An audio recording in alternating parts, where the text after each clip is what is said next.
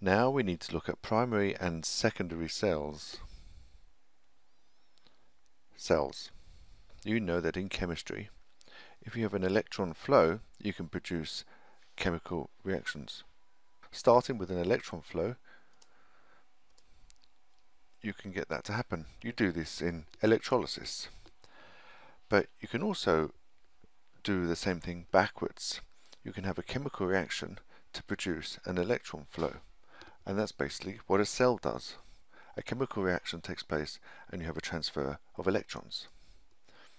This is the chemical process that we have. We have a cell, and in this cell we have some chemicals that are going to react. For example, we have carbon and manganese dioxide, and we have a metal, which is the zinc rod. Now you know the zinc likes to release electrons. It likes to be ionized and to react with the dioxide, and will release electrons. So this reactive positive zinc ions leave the electrode to compete with the carbon and the manganese, and in doing that they release electrons. So that's what a cell is. Electrons are produced on this electrode and they're taken in on this electrode, so we basically have a negative and a positive terminal of this cell. The products, however, will be ammonia, manganese oxide and manganese hydroxide, which are all a little bit nasty. Here's another cell. We have a metal there, and we have sulfuric acid, and this is the basis of the chemical reaction that takes place here. And here again we will get a positive and negative terminal. So what are the main features of a cell? Firstly, it's convenient, it's small, it's portable. Secondly, once the cell is spent, when it's finished, it must be thrown away. So this has an effect on the environment. Also, it produces the current going in one direction. It's direct current, and you know of one direction, and wait for it, here it comes. This is one direction. Unfortunately, there's no music to go with this, but you can just see these guys here. That's enough of that, I think. Primary cells and secondary cells. Let's say a little bit more about them, about their similarities and differences. Primary cells. Now, we know that a chemical reaction releases the electrons. The electrons flow from negative to positive around a circuit, and they go in one direction, DC. When the chemical reaction is complete, there's no more flow of electrons because the chemicals have been used up.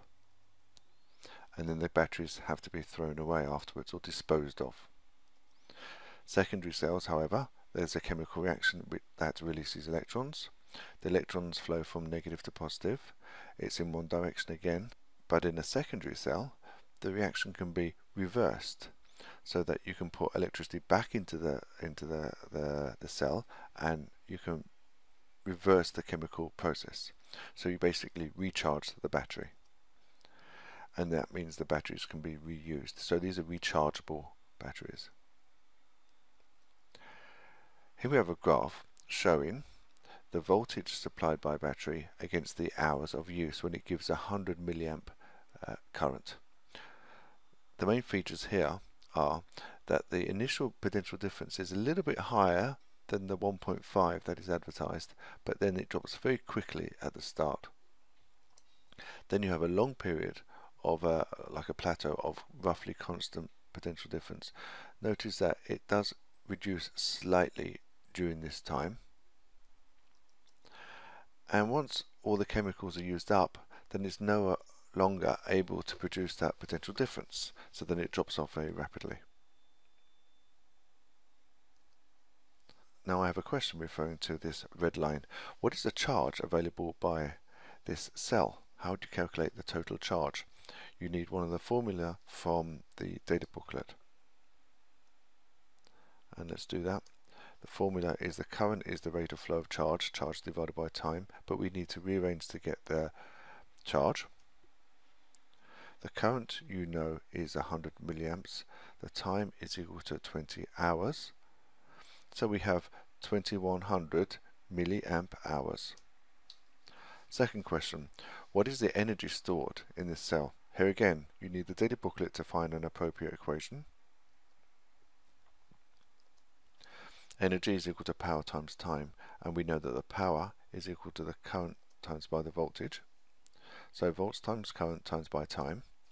The volts is 1.5 roughly, the current is 0.1 amps, and the time in SI units is going to be 20 hours times by 3600.